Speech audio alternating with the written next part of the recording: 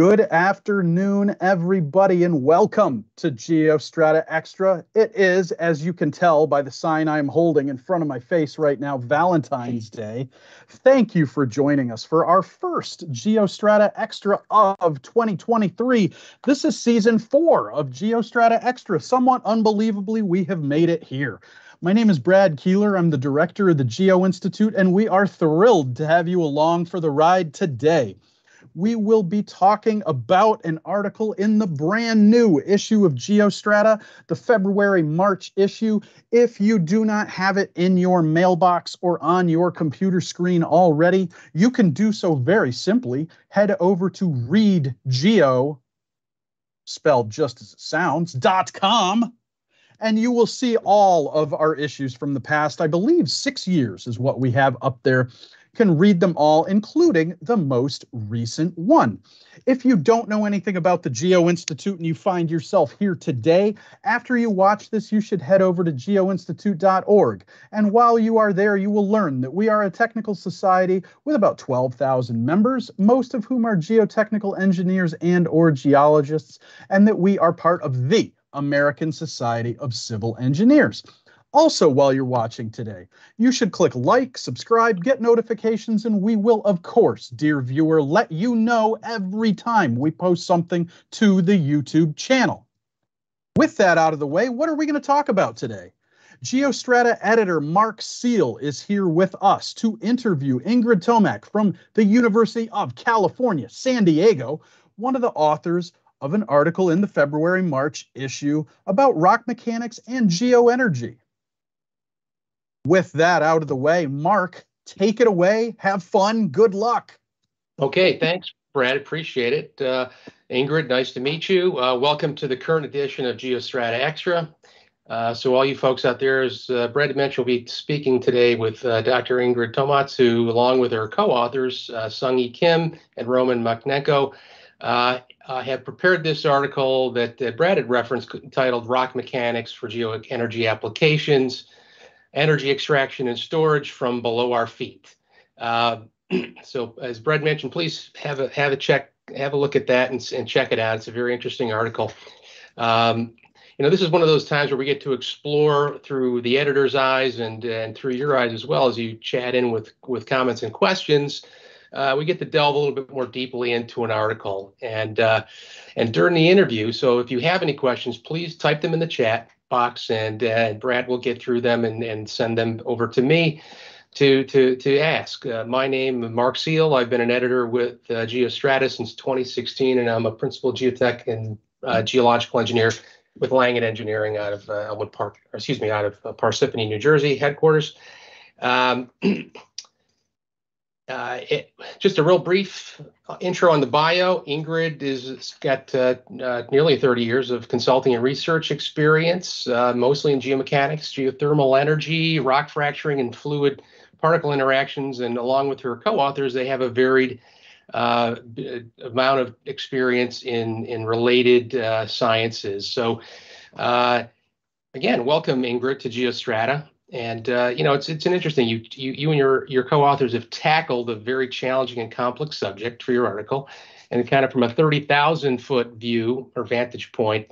Subject involves traditional rock mechanics and geotechnics, but it's applied at a much greater depths, which of course makes it more complicated owing to the various chemical and biological and physical interactions that take place at that depth. So I'd like to start with a discussion about the state of practice and research, and then dig a little deeper. So let's start with the first question here. Your article describes the 4 geoenergy project types: geothermal, hydrogen storage, carbon dioxide sequestration and storage, and then nuclear waste and storage. In your viewpoint of this, can you rank these different types in terms of the number of existing large-scale installations that are around worldwide? And then secondly, for those that not currently in service, if any, rank them in terms of their maturity relative to resolving the relative design and/or construction challenges or barriers to development. Yeah, okay. Thank you so much for promoting our article.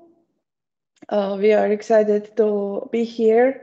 I talked a little bit to co-authors yesterday to try to figure out what else can we say and convey beyond this article here. Yeah, so we wanted to emphasize these new rock mechanics topics, right, that are emerging, and there are so many unresolved issues. Many researchers in US and worldwide are working on these. So the geothermal, enhanced geothermal energy, hydrogen storage, CO2 sequestration and storage, nuclear waste storage, and also compressed air storage are all deep underground problems, as you said. So for your question in terms of ranking, so we discussed how can we rank these four. And we made the conclusion that actually these are ranked differently in different locations, right? So in the United States, we do have a huge DOE initiative ongoing, Forge in Utah with the EGS site that is now being drilled and fracked. So this is a pilot EGS research site. And then we have some other smaller reservoirs. Then for nuclear waste, we are kind of like maybe stop the Yucca Mountain research. So this one is closed, and I think there was another one in Colorado, somewhere between Boulder and Golden at some point. And then you can look at the Switzerland and Europe, they are maybe ahead with this type of in situ ongoing nuclear waste storages. So I'm talking about what is there out there and not what's in our labs, right? So like many papers are coming from lab work. This is a completely different topic. Then hydrogen storage, we have 2, 3, or 5 sites in salt domes in Texas and California in mines. Then we don't have any silent aquifers yet.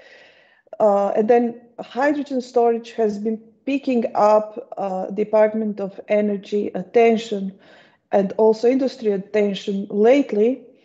We are trying to decarbonize the hydrogen extraction and storage, right? So hydrogen is used in transportation and industry, production of fertilizers, in oil production and so on. And it is expensive to extract, like to get it in industrial processes. So there is big interest how to store it and reuse it. So now we have some ongoing efforts there. Then CO2 sequestration is a big topic, but I think geothermal and CO2 sequestration are also popular in Europe. Geothermal is very popular in Germany, and for US we are kind of just looking at what are the government people preferences and government initiatives, and now just looking at the Department of Energy as maybe the leading effort or funding source, you can maybe get better idea of what is going on right there. So I would geothermal, I would rank that Europe is really picking up. Maybe geothermal is the most mature, right? But for the CO2 sequestration and storage, there is an overlap between CO2 and geothermal energy. So these days now, many researchers are looking, including myself, how to further utilize CO2 for geothermal reservoirs, right? So we can inject CO2, and there were previously a lot of publications how to frack with CO2. Now we can maybe extract the geothermal heat using the CO2, right? So that technologies are overlapping.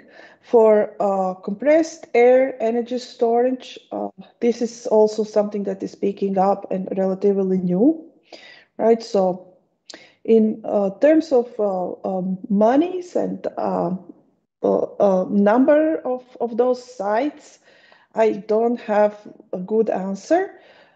But I would say like geothermal EGS pilot sites, there were like 7 or 8, even 5, 6 years ago when I finished my PhD and when I started, because I did work on that, on this topic. You must not forget Australia. They have EGS. Sulz is producing energy. Then Hungary and Turkey as well have some EGS efforts in France, Germany, and so on. So in England, yeah, and there is a big, I think, Asian countries that in China, I don't have a good overview what are they doing. I do a lot of service for journals, and we get a lot of papers, and I see like there are a lot of sites when they're trying to do EGS and CO2 storage, right? So, but I don't know. Actually, it's a huge country there. It's kind of well, you touched upon some. Your answer really touches upon the size and variability and the types of geoenergy projects that are out there, and I think that gives us a pretty good sense of the scale of it. You know, as I want to dig a little bit deeper then into something, for example, like coupled flow phenomena, it tends to be a complex problem. You know, you also talk about in your article about supercritical CO2, for example, and supercritical geothermal systems. Can you give us a little insight into the significance of those coupled flows and the nature of the reactions at depth that cause researchers problem or particularly cause practitioners problem, or what you see as being potentially hurdles to getting some of these systems across the finish line, especially at depth? Yeah. So we wanted to emphasize the article because of these problems, and specifically Roman Maknenko at the University of Illinois Urbana-Champaign has a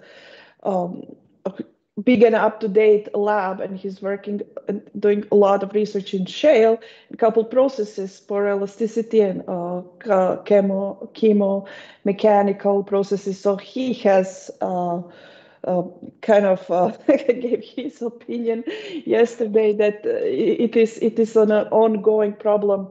We are trying to understand a couple processes. So one parameter is affecting another parameter, and they are affecting the system, and there are more parameters that's identifying which one are important and which stage.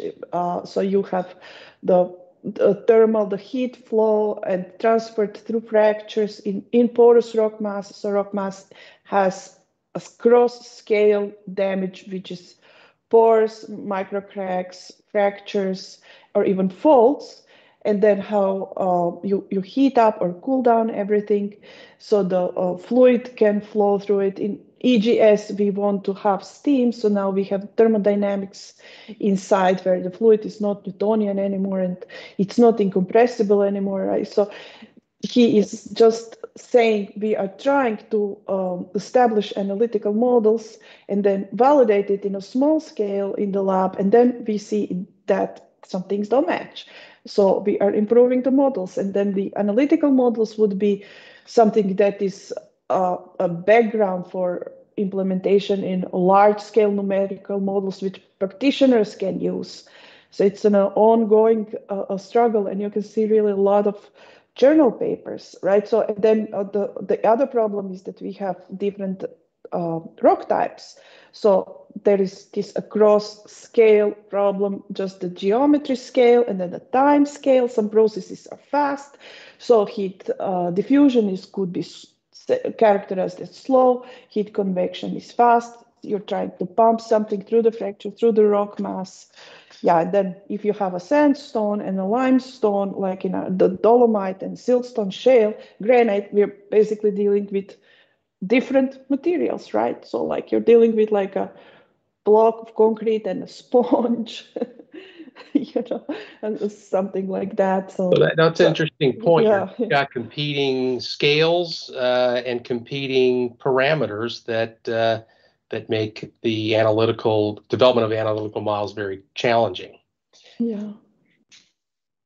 That kind of dovetails into another question having to do with the types of investigation or testing that could be done to determine or verify rock material properties and other fluid material properties at those depths, and which I'm understanding from your response to the last question is what you need to really validate your analytical models. Do you have any? Have you seen any methods in particular that have been adopted for for testing that you think are showing promise or helpful in your work developing your models?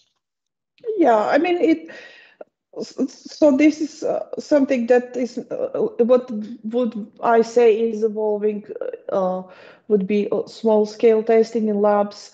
So now we can really look at a very, very small scale if something is interesting, fundamental couple processes in a nanoscale and going from X-ray or even like a cyclotron facilities that are shared facilities managed by government. And then in the lab, now we need to build high stress, high temperature triaxial cells, true triaxial cells.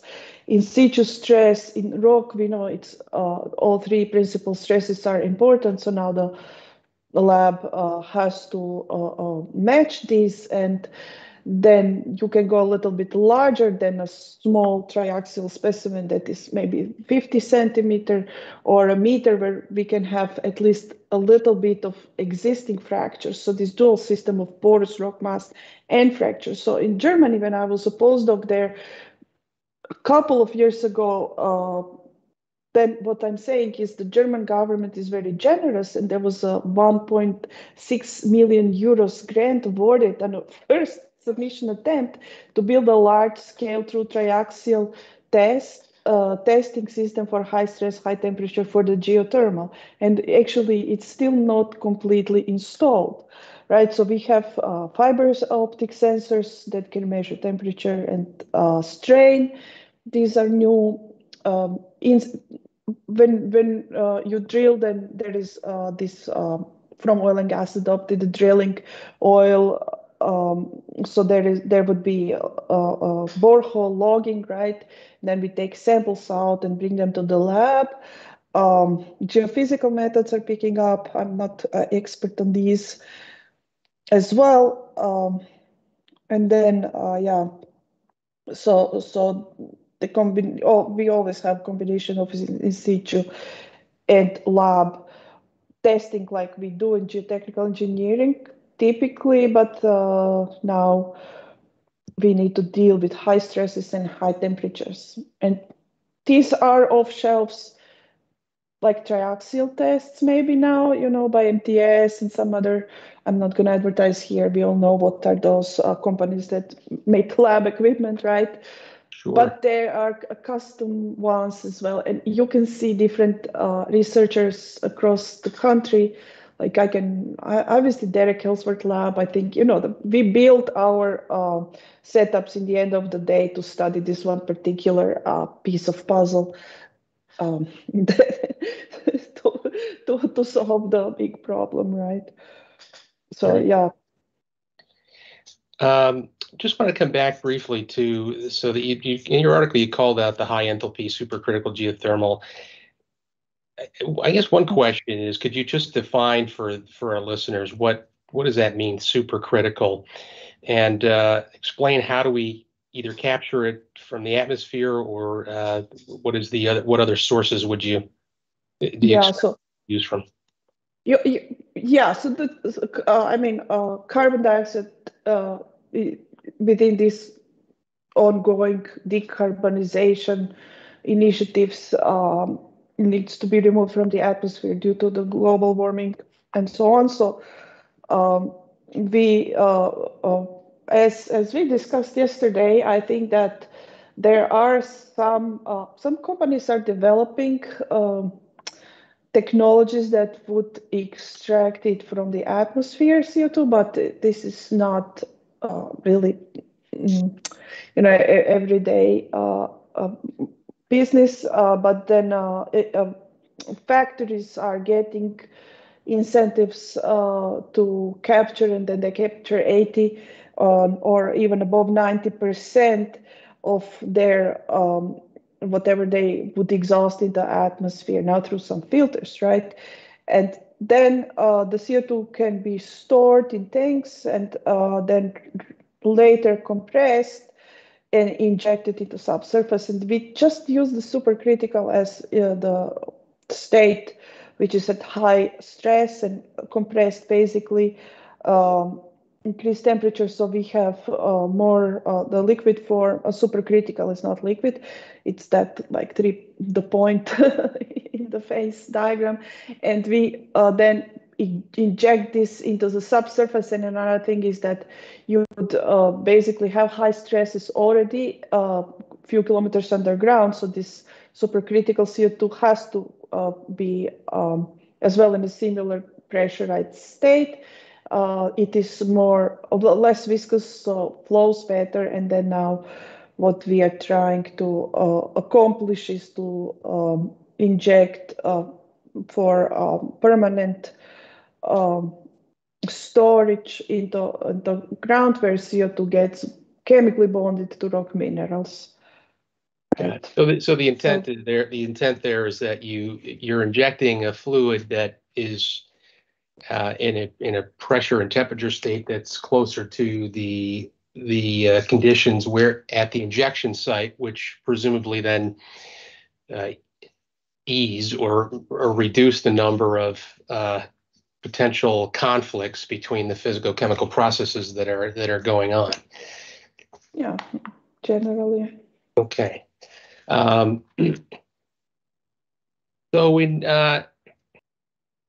So just I guess coming back around to kind of the practice side of it. A lot of what you're doing obviously is on the research side, and you've identified some of the programs or the number of different types of these programs that are and practices that are out there, but probably in more of a less advanced stage than we'd like them to be.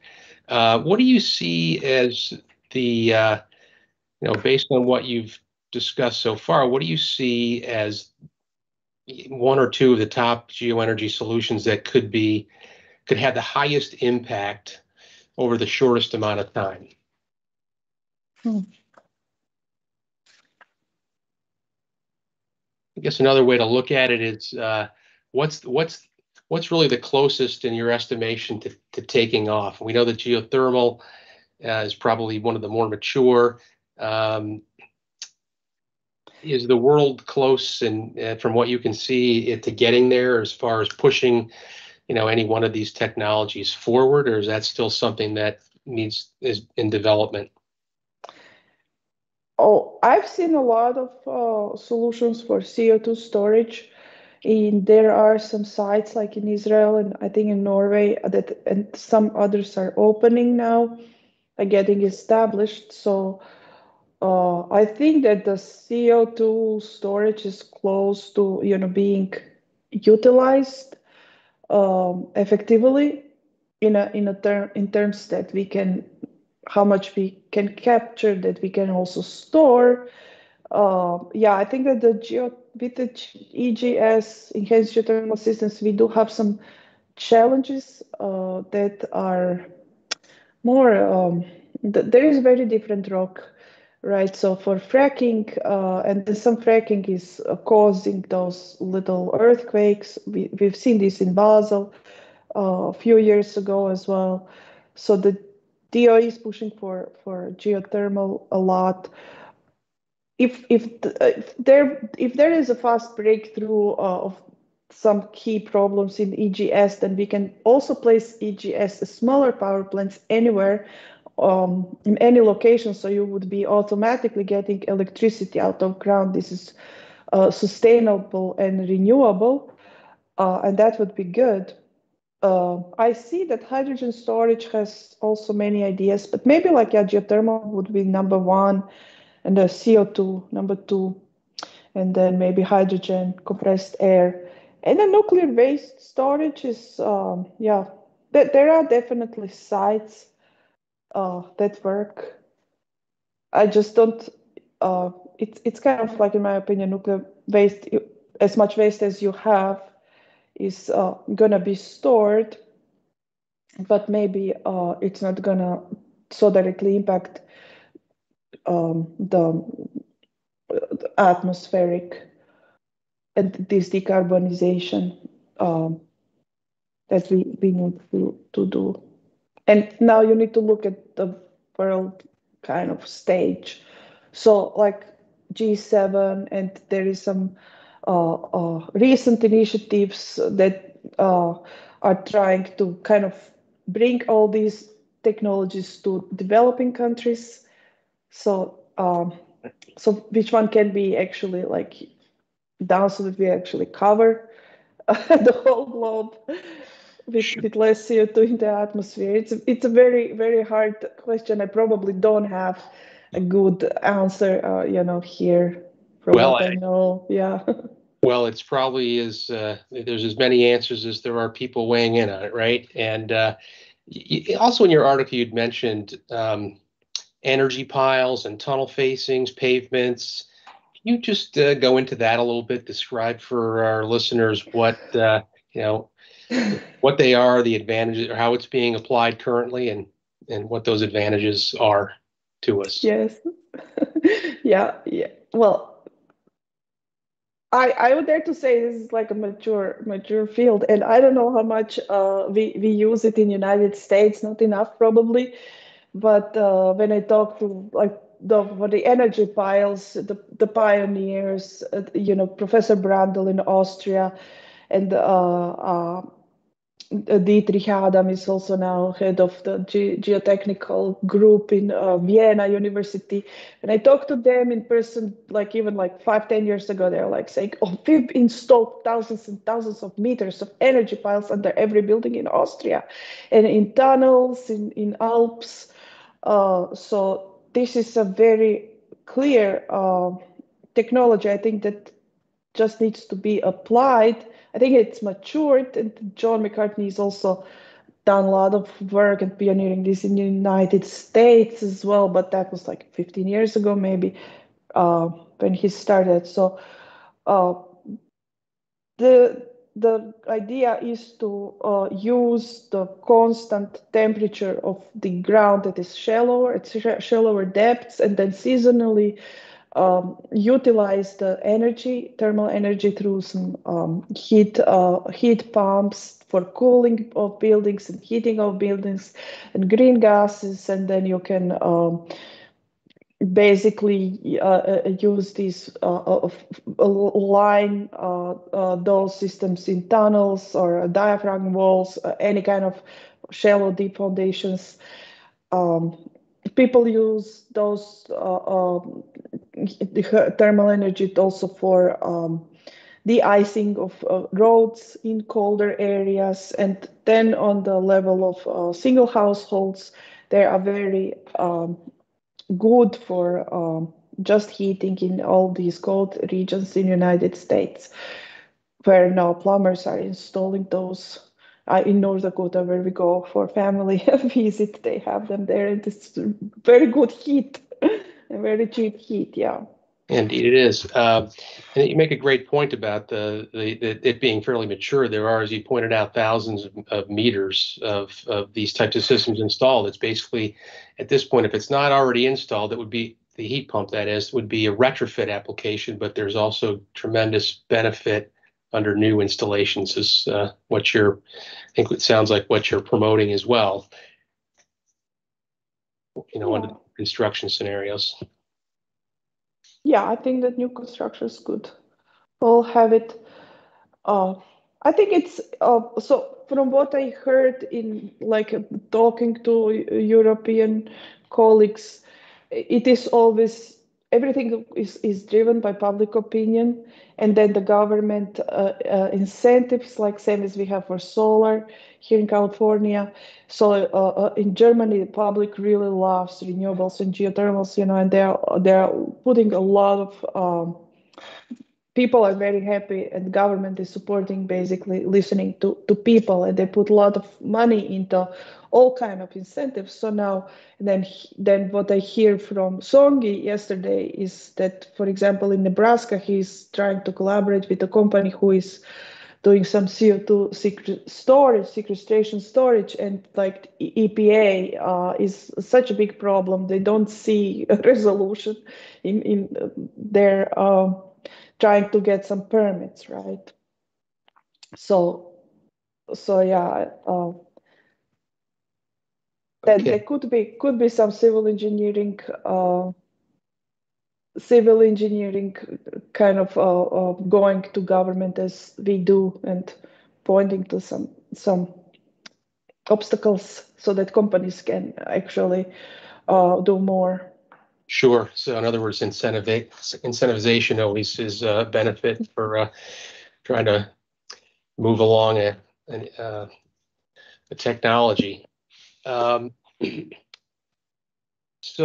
one question that came up in my mind as you're describing some of what you're discussing, you talked about the salt mining and what is it, if you know, what is the when that type of dissolution is done, they bring it to the surface, the brine. I mean, we can imagine what they do with it. Do you know what they do with the brine at the surface? And is that, in your estimation, sustainable considering the volume that would be required for any large-scale commercial application of a brine salt mine operation? But I mean, as far as I know about brine, it's that they have a lot of byproduct of brine that they reinject, right? So then we had also Oklahoma earthquakes a couple of years ago, but yeah, he kind of didn't get any opinion on that. And so that brings up another point, and something you said earlier, I want to link it to, is you talked about the injections, whether it's brine or whether it's another supercritical fluid. There are these, especially in fractured media, that you get these slippage and you get these relatively smaller earthquakes, which has been documented for decades, I think. Do you sense in your research that is something that's kind of constraining development of some of these technologies, where the fear of earthquakes that result from the injections is something meaningful to regulate? No, I mean, I think the general consensus among rock mechanicians is that it's not a problem, but we need to know what we're doing, and there is research ongoing. There is a big fear in public that comes from ignorance of, just specific things that people don't know, and this can affect then again some regulation agencies and government, and you can have obstacles to actually implement fracking technology. And I think, yeah, this is like also what I've heard in different regions, and people don't allow it, like Switzerland. So I don't think it's a technical question. It's more the question of the fear in public and political question, right? So we wouldn't be given the huge amount of research on geophysics and journals and papers and experimentation and so on. Like, we are not so afraid that that we don't know anything about it, and like that we wouldn't like frack at all, right? Yeah. So I've got one more question for you, but I also wanted to remind our listeners, please, if you have any questions, start sending them in through the chat bar, as we'll be wrapping up the next several minutes. So please get those questions in. So my question is really kind of a softball. Is there anything else that you really, that coming out of that article that you, or related to it, that you, any message or point that you wanted to make here while we're discussing the article? So all my questions so far have hit the mark for you. I mean, if there's something else that you felt was worth embellishing on, please. Well, I would invite people to read the article. We tried to emphasize the most important things, and we also would the article is not the answer. It's a lot of questions. So we try to show people where is the current knowledge standing, and what are some challenges for researchers, or maybe there are some directions. I think that we do have startups and different initiatives from our classical academia and national labs. So maybe we would encourage individuals who aspire to do business to start also, maybe read and see, maybe they can do the hydrogen storage.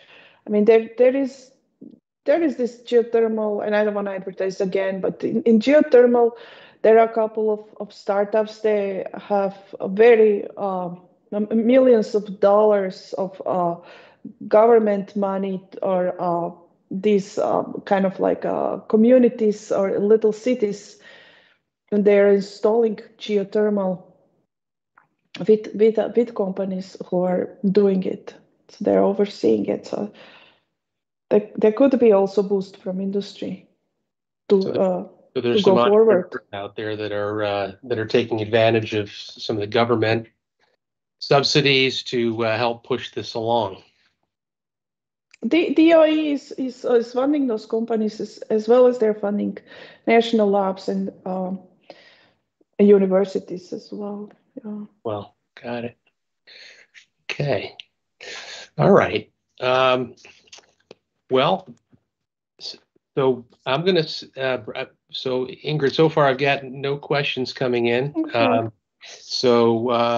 But there's still an opportunity. The link stays live for quite some time. So if anything comes in and people do have questions, we'll be sure to forward them over to you, and then we can make those available to the listeners at a later date. Yeah, I will be happy to answer, and also Roman and Songi are there as well. Fantastic. Well, I want to take this opportunity to thank you for, first of all, for your article and your co-authors, as well as your time here today to answer these questions and enlighten us on some insights about your article. So thanks very much. Yes, thank you. And happy Valentine's Day, everybody. Yes, have some chocolate. Thanks for joining us, all of our viewers out there. Thanks, Mark, and thanks, Ingrid, for a great article and a great interview. We really appreciate it. We're very proud of GeoStrata. Again, as I said at the beginning, if you haven't checked it out, make sure you head over to readgeo.com. You can look at back issues there, read the current issue.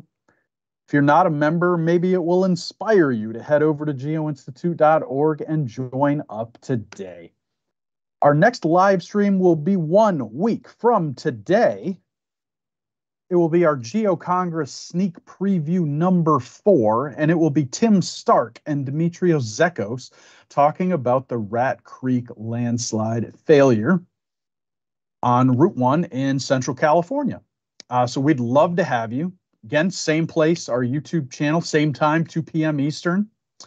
GeoStrata Extra will be back in 2 months for the next issue. And for all of our viewers, thanks for being with us, and we will see you again soon.